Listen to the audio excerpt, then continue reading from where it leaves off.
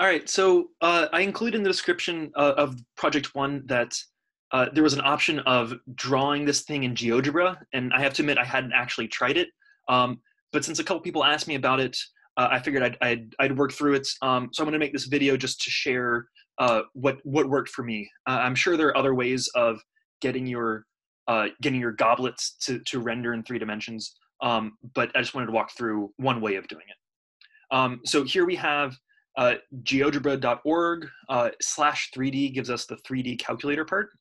And then the steps to coming up with the, to making this work is that first we need some variable. We're gonna call it t, and we're gonna say this equals 2 pi. I found that rounding up instead of, 2 pi, instead of 6.28, call it 6.29, just so it gets all the way around. This is how much a function is going to revolve. Then we also need our function itself. And so the way that functions work in GeoGebra, or the way that piecewise functions work in GeoGebra, is you want to use an if statement. So if some condition holds, so let's say we're talking about x's between, actually, and let's use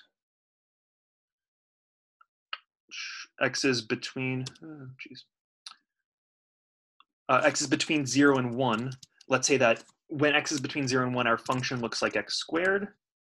And then when x is between 1 and 2, so we're including the upper limits of this, maybe it looks like the function 1. And then so if I hit enter, I can minimize this. This is going to give me the graph of the function of this piecewise function. Between 0 and 1, it looks like x squared, and between 1 and 2, it's just a straight line.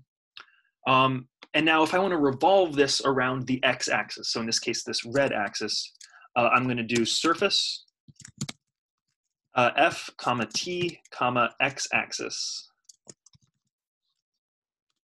And then there we have it. There is our goblet. This is a very poor goblet, but in theory, your function here would be more elaborate.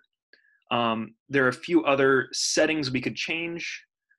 For example, we could remove the axes and the plane and have just the goblets.